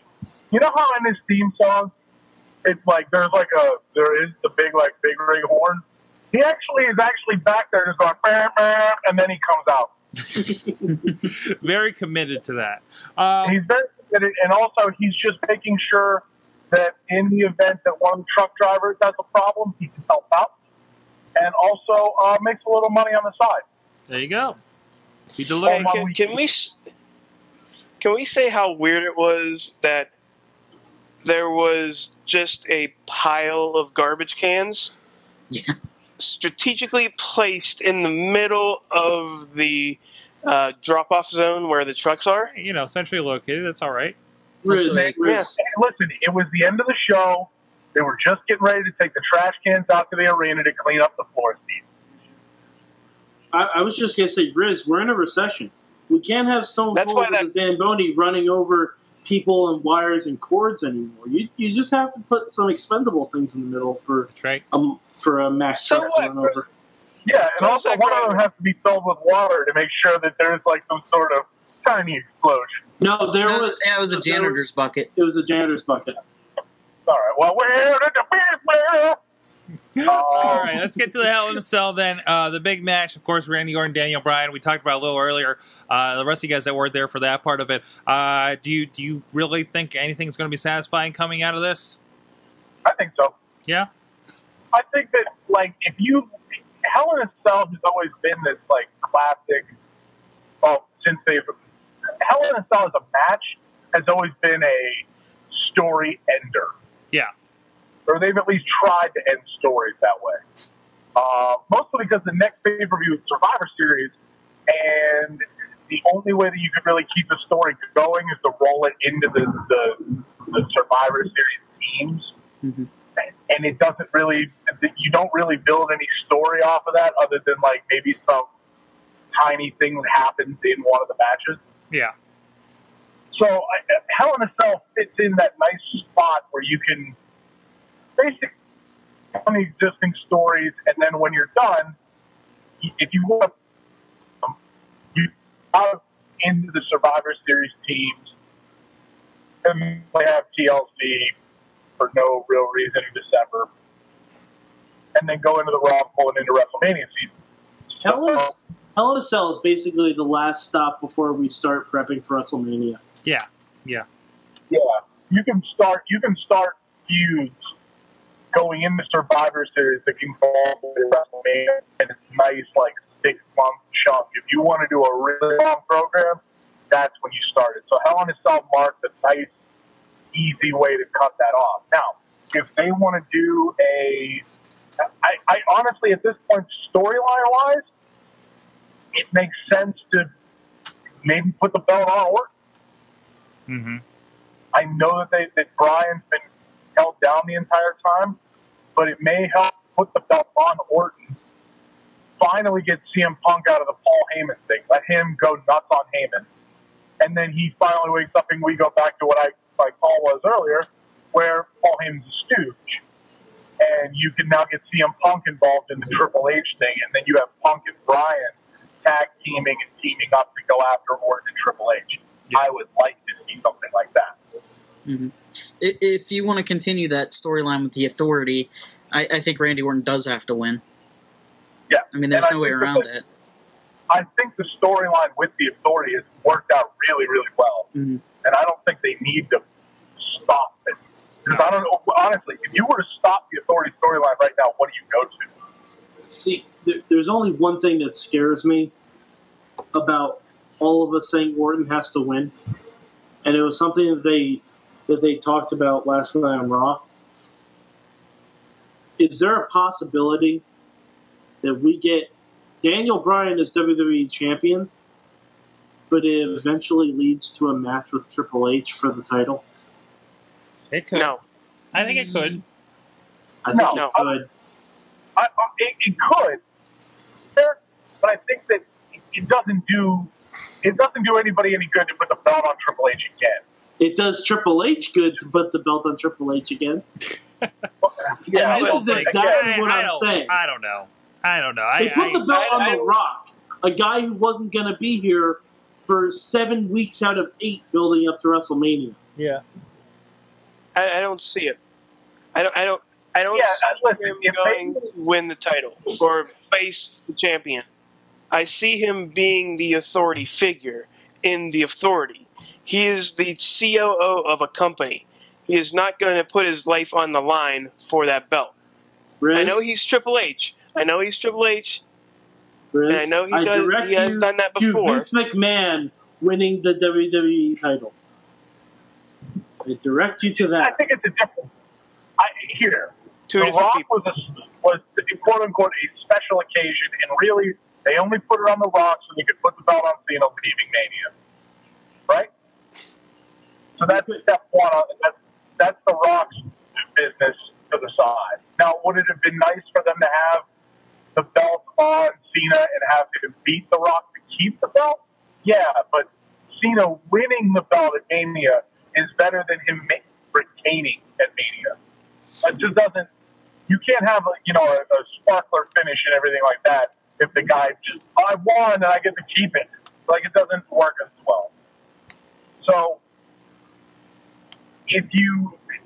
I don't think they would do it with that in mind. I don't think they would put the belt on. I don't think Triple H would put the belt on himself to do a match with Daniel Bryan. You can do a Triple H and Daniel Bryan match and have it have nothing to do with the title. See CM Punk and Triple H at SummerSlam 2 years ago. And who won that match? Triple H did. It doesn't matter. Exactly my point. No. Your point is that you would put the belt on Triple H to get to a match with Bryan. Oh, no. I'm saying the other way around. I'm saying Bryan wins at Hell in the Cell. Orton gets a rematch, loses, and then Triple H looks at Daniel Bryan, first looks at Randy Orton and says, you know what? I thought you were the face of this company. But if you can't do it, I guess I'm going to have to do it myself. Yep. It would do nothing but be a fuck you to the internet, really. I don't think and they've never done a fuck you to the internet. I don't think they do that to Randy Orton anyways, though. No, they don't do that to Orton, though. No. They're not going to do it to Orton. If they're gonna have the title, they're going to have it on Orton. Yeah. Mm-hmm. They want Triple H to play evil McMahon. That's what this is. This is effectively going back to the corporate champion with The Rock and Vince versus Stone Cold. That's exactly what this is. Instead of Stone Cold and a guy being a badass, you have Daniel Bryan just being a badass wrestler. They took out the Zamboni and the beer spilling and the stunners, the security guards. It's just Daniel Bryan. And put Big Show in a big truck. and they put Big Show in Big Rig. But honestly, it's the same base storyline. Mm-hmm. They have no need to put the belt on Triple H. They can put it on Orton. I see them putting the belt on Orton, continuing the Authority storyline, and then getting CM Punk involved. Well, just because of the stuff from 2 years ago. Speaking of the top of the line and top of everything, we got to return in kind of an interesting spot. And maybe it's because we got so much going on with the Authority and everything. But John Cena against Alberto Del Rio out of nowhere, World Heavyweight Championship match. John Cena's even doing his own promos with his iPhone held the wrong way. My problem with this is, why the hell does John Cena need to have a title match? And why does he need to go for the World Heavyweight title? There's something fruity in the loops here. Mm-hmm. There's something fruity in the loops here. I think we're going to get Cena beating Del Rio, but then Del Rio slapping on the armbar to get Cena, like, completely incapacitated. Mm-hmm. Damian Sandow. Yep, that's what I think is going to happen. That could be interesting. Too. So Cena's going to be the go-between? Like, Cena's going to be the I don't know. Because then it takes Cena out for another couple months. Or okay. Oh, so he's... They were planning on... They said elbow surgery is going to take 4 months. 2. Yeah. That's a bit outside. Okay. So they're going to do something, protect and cover the idea of the arm, and put him out again. Like this. Del Rio's already been pushing that Cena had elbow surgery and that he's going to tear that elbow out of its socket. Huh. He's already been pushing that. It makes all the sense in the world. It doesn't hurt Del Rio for Cena to beat him because, let's face it, Cena's beaten Del Rio before. Right. And then it elevates Sandow for him to have cashed in on Cena. And then he gets to say, I beat John Cena for this title. Right. Yeah. And then you don't even have to bring back Cena against the World Heavyweight Champion. You can bring him back in the Rumble. Okay. And I think that my problem is that you're right. It's fruity because they've got a bigger plan here. So like, to me, it's one of those like, what the fuck are you doing? Like when they said Cena's gonna wrestle Del Rio for the title, I'm like, for what? No, seriously, what the fuck are you doing, WWE? That was my exact reaction when I heard that. I was like, that's some bullshit. I remember when we were in the hangout and Vicky said that. Everyone thought she was lying. Yeah. Because it doesn't make sense. It's like, oh, hey, let's have John Cena come back and fight the guy on top on SmackDown. Yeah. What?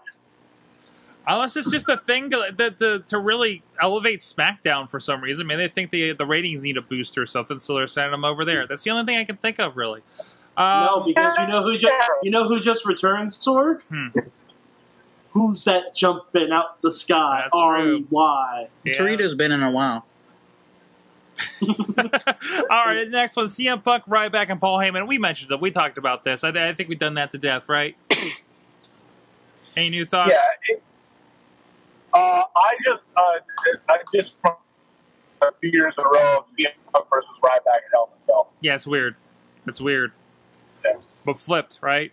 Tag team match. I think it's going to be match of the night if it's anything like we saw in the Throwdown last night. It needs to be in the Hell in a Cell, though. It does not need to be in Hell in a Cell. I want it to be, though. It doesn't need to be. It doesn't need to be, but you want it to be. So much more fun if it was. You want everything that we wanted the Divas Championship to be in Hell in a Cell for the longest time, right? Fuck yes. An AJ Caitlyn Hell in a Cell match would be phenomenal. I don't know about AJ Brie, though. I don't know about Caitlyn. Yeah, Brie. I don't know about Caitlyn. That shit would be amazing. AJ versus Caitlyn in Hell in a Cell? If that were real, can you imagine Caitlyn spearing the daylights out of AJ into the cage? Yes! This is exactly the right point. Shit. Oh my god. Somebody would die in that match. It would be AJ, because she's like 80 pounds. She would get impaled by like one tiny spike. Have you ever tried to have you ever felt a chain link fence and somebody didn't do a very good job of cleaning it and there's those fucking spike bits on the fence? That would impale her. I think WWE does a better job with it. Indie wrestling, not so much. No. And speaking of AJ and Brie, I'm actually kind of okay with this match. I don't care. I don't. I hope AJ breaks her in half. I don't care. Bree's actually, like we've said in the post-show. Wait, this is Brie, not Bree. Nikki? Yeah, Bree is actually improving as a wrestler. Yeah. I hope they just hug each other to death. Really. I agree with Bobby. The match on Monday was one of the better Divas match featuring Brie Bella that has ever happened. Definitely growing on me. That last little moment with her, like freaking out and then kicking people and then doing stuff was better than half the things she has done in this business. And that's including Daniel Bryan. Whoa. Whoa, Beardy. And then, of course, in probably the most anticipated kickoff show ever, Curtis Axel and Big E Langston. Five. I really hope that he brings back the 5 thing. Yeah. Hey, he's teaming up with CM Punk. He's doing cool things on Raw. Here's hoping, right?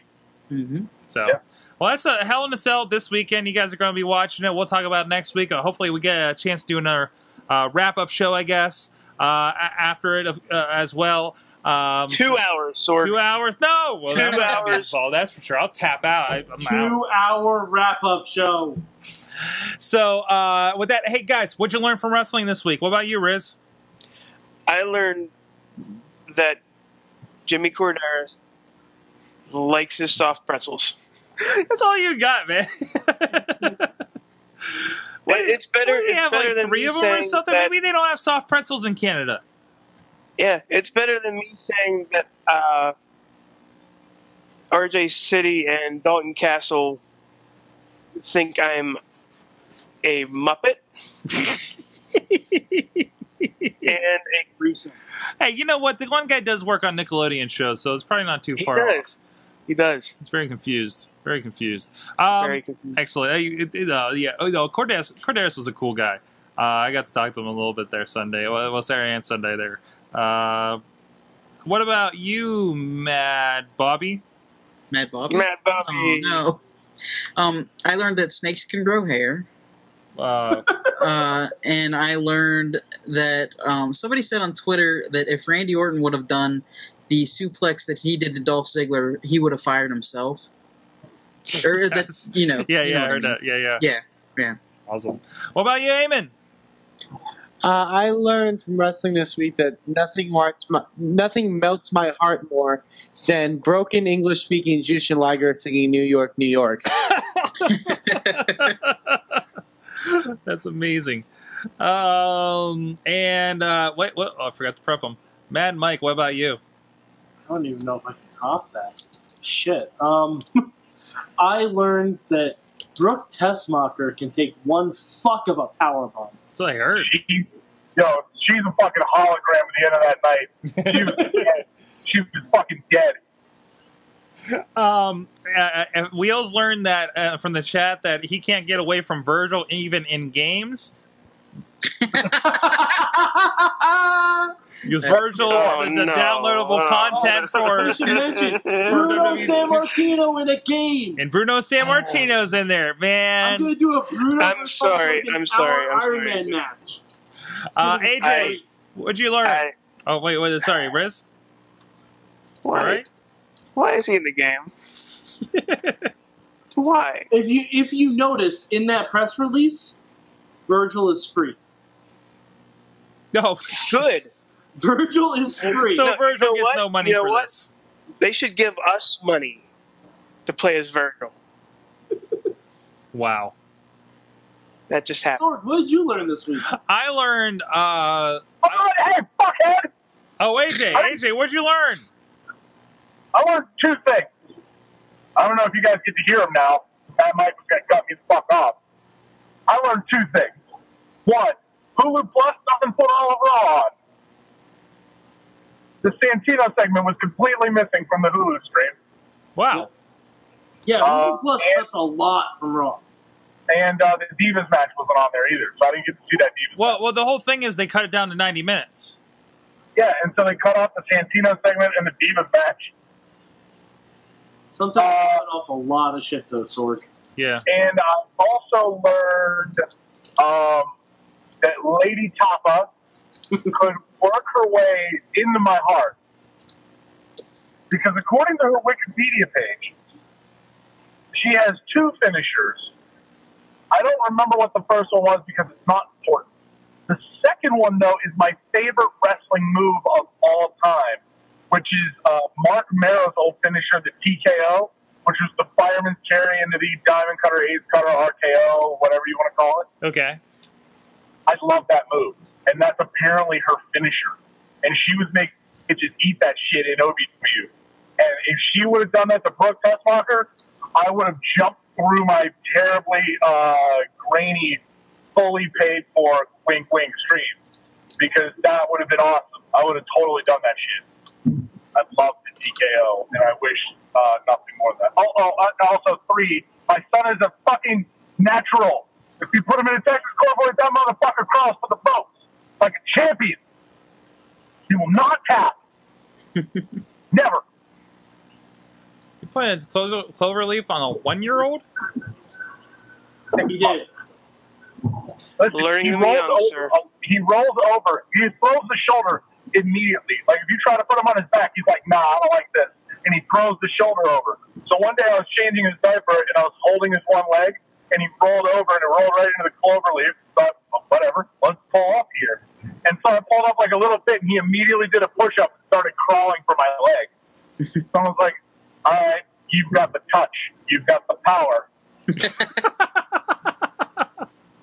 Amazing. I don't know what to do there. I mean, the kid's a natural out of the gate. And also my brother's going to wrestling school, so congratulations to Pro F Dignity for learning how to take bumps and stuff. That's awesome. PF is for flatbacks. I learned, yeah, there you go. I learned the perils and some tips on whether I should own a boat from Rhino. The answer is never. Yeah, Sorg, actually, are you going to buy a boat? He was actually like, yeah, actually, don't buy a boat. Just get a friend with a boat. I'm like, All right. And there were several other things over the weekend. But some of them don't really involve wrestling. It was just happened at wrestling. Jimmy Corderas is a saint. Jimmy Corderas is a saint. He is the nicest dude I've ever met in pro wrestling. I seriously. I learned disagree. so much. Who do you think it is? Paul London. Paul London? Paul London's a nice dude, but he's not Canadian. No. The man went to everyone in that building and shook everybody's hand, even though he thinks I'm someone he knows. I don't know why. Are you talking about like before the show or before the show? Well, they always shake everybody's hand though. But I think he did shake everybody's hand in the audience coming in for Resolution. He did a second entrance in the IWC as well. I heard he did like 5 of them in one group. But no, he did that. It was great at Resolution because nobody knew this, but he went around, did one round of everybody, and there's like a ton more people there than at IWC since they're a big event. And then he left through the bathroom in his entrance. Of course. Little did I think many know, and I didn't realize this until halfway through when I ran into Aiden Vale in the bathroom coming from a door I didn't know existed. You go on one side of the bathroom, the other side came out the locker room, so he just came right back out the entrance. So it was kind of fun. Guys, Wrestling Mayhem Show, WrestlingMayhemShow.com, iTunes, Stitcher, YouTube, Good Times at WrestlingMayhemShow.com, 412-206-WMS0. Tell us your mayhem thoughts on the Facebook. Sorg gives himself a black eye. It's fucking late. Mayhem out. Just wait. Wait for the perfect time, then attack. Don't give up what you want, take it back. Wait for the perfect time, then attack. Do what you got to do, make it last. Wait for the perfect time, then attack. Don't run for this, you change the back. Wait for the perfect time. Explosion!